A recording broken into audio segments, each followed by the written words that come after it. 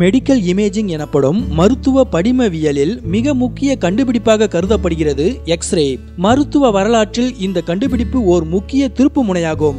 எலும்பு முறிவு, தேவையற்ற எலும்பு வளர்ச்சி, பற்களில் ஏற்படும் பாதிப்பு, உடலுக்குள் சென்றுவிடும் அந்நிய பொருட்கள் போன்றவற்றை கண்டறிய மருத்துவர்கள் முதலில் பரிந்துரைப்பது எக்ஸ்ரேவைதான். எக்ஸ்ரே இன்றி மருத்துவ பரிசோதனை முழுமை பெறுவதில்லை. மருத்துவ பயன்பாட்டில் இப்படி பல சாதகங்களை கொண்டுள்ள எக்ஸ்ரே சில பாதகங்களையும் கொண்டுள்ளது. எக்ஸ்ரே அடிக்கடி எடுத்துக்கொள்வதால் உண்டாகும் சில அபாயங்களை பற்றியும் எக்ஸ்ரே தொடர்பான மேலும் சில விஷயங்களை பற்றியும் இப்போது பார்ப்போம். எக்ஸ்ரே என்றால் என்ன? எக்ஸ்ரே என்பது குறைந்த அலை நீளத்தையும் அதீத ஆற்றலையும் கொண்ட எலக்ட்ரோ மேக்னெட்டிக் வேவ் எனப்படும் மின்காந்த அலையாகும். இது ஒளி ஊடுருவ முடியாத பலவித பொருட்களை ஊடுருவி செல்லும் திறன் பெற்றதாகும். மின்காந்த கதிர்களுக்கு படியும் தன்மை இருப்பதால் இவற்றை ஓர் திடப்பொருளின் மீது படிய வைக்க முடியும். எக்ஸ் கதிர்கள் எப்போது, எப்படி, யாரால் கண்டுபிடிக்கப்பட்டது? 1895ஆம் ஆண்டு நவம்பர் 8ஆம் நாள் ஜெர்மானிய இயற்பியல் பேராசிரியர் வில்ஹெம் ரான்சன் என்பவர் கேத்தோட் ரே டியூப் எனப்படும் எதிர்மின்வாய் கதிர்குழாய் மற்றும் குரூக்ஸ் குழாய் ஆகியவற்றை கொண்டு ஓர் ஆய்வு செய்து கொண்டிருந்த போது எதிர்பாராத விதமாக அவற்றில் இருந்து ஓர் புதுவித ஒளிக்கதிர் உற்பத்தியானது. அந்த புதிய ஒளிக்கதிரானது இடைமறிக்கும் பொருட்களை ஊடுருவி சென்றதை கண்டு வியந்து போனார் பேராசிரியர் ரான்சன். ஒரு சமயம் பேராசிரியர் ரான்சன் போட்டோ தகட்டின் மீது கை விரல்களை வைத்திருந்த தனது மனைவியின் கை மீது அப்புதிய கதிர்களை செலுத்தி பார்த்தபோது கையினுள் ஊடுருவி சென்ற கதிர்கள் போட்டோ தகட்டில் கைவிரல் எலும்புகளையும் அதில் அணிந்திருந்த மோதிரத்தையும் வரைபடத்தில் காட்டியது. இதன் மூலம் எலும்பு போன்ற கடினமான பொருட்களில் அப்புதிய கதிர் ஊடுருவுவது இல்லை, உறிஞ்சப்படுகின்றன என்பது புலனாயிற்று. இதன் மருத்துவ பயன்பாட்டை உணர்ந்து கொண்ட ரான்சன் தான் தற்செயலாக கண்டுபிடித்த புதிய ஒளிக்கதிரானது அதுவரை கண்டுபிடிக்கப்படாத புது வகை கதிர்வீச்சை கொண்டிருந்தமையால் அதற்கு எக்ஸ்ரே என பெயரிட்டு தனது ஆய்வு கட்டுரையை ஓர் மருத்துவ இதழுக்கு சமர்ப்பித்தார். ஆனால் அதுவே பெயராகிவிட்டது. ஒரு சில நாடுகளில் மட்டும் ரான்சன் கதிர் என அவரது பெயராலேயே அழைக்கப்படுகிறது. எக்ஸ்ரேவை கண்டுபிடித்ததற்காக பேராசிரியர் ரான்சனுக்கு நோபல் பரிசும் வழங்கப்பட்டது. எக்ஸ்ரே எவ்வாறு எடுக்கப்படுகிறது? பயனாளியின் எந்த உடல்பாகம் எந்த நிலையில் இருந்து எக்ஸ்ரே எடுக்கப்பட வேண்டும் என்பது தீர்மானிக்கப்பட்டு அதற்கேற்ப பயனாளியை படுக்க வைத்து அல்லது நிற்க வைத்து எக்ஸ்ரே இயந்திரத்தை பயனாளியின் குறிப்பிட்ட உடல் பாகத்திற்கு முன்பாக நிலைநிறுத்தி இயக்குவார்கள்.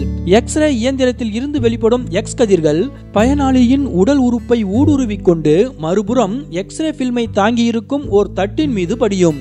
பின்னர் எக்ஸ்ரே பில்மை வெளியில் எடுத்து புகைப்படங்களை கழுவுவதை போலவே இருட்டு அறையில் சில ரசாயன கலவையால் கழுவுவார்கள்.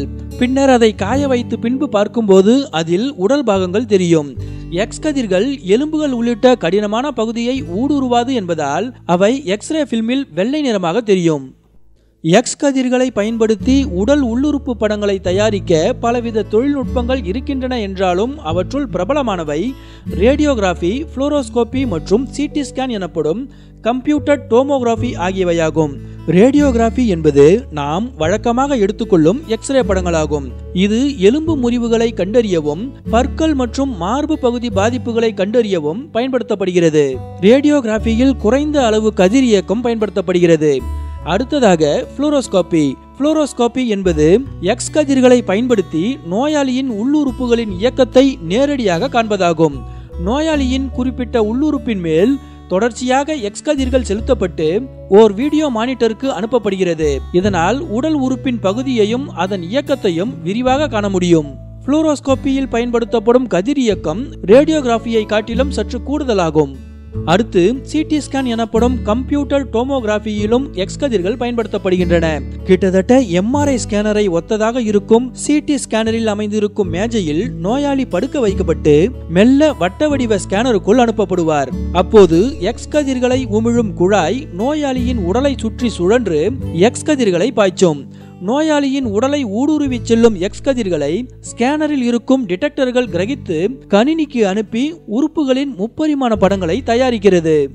இப்படி மருத்துவத்துறைக்கு பல விதங்களிலும் பயனளிக்கும் எக்ஸ் கதிர்கள் சில அபாயங்களையும் கொண்டிருக்கின்றன. எக்ஸ் கதிர்களால் மனித உடலின் டிஎன்ஏவில் பிறழ்வு ஏற்படுகின்றது. இதன் விளைவாக கேன்சர் நோய் உருவாகும் அபாயம் இருக்கின்றது. இந்த காரணத்தால் உலக சுகாதார மையம் மற்றும் அமெரிக்க அரசாங்கம் ஆகியவை எக்ஸ் கதிர்களை புற்றுநோயை ஏற்படுத்தும் வஸ்துவாக வகைப்படுத்தியுள்ளன. சிடி ஸ்கேன் எடுத்துக்கொள்ளும் 2000 பேரில் ஒருவர் புற்றுநோயால் பாதிக்கப்படுவதாக ஆய்வு ஒன்றில் தெரிய வந்துள்ளது.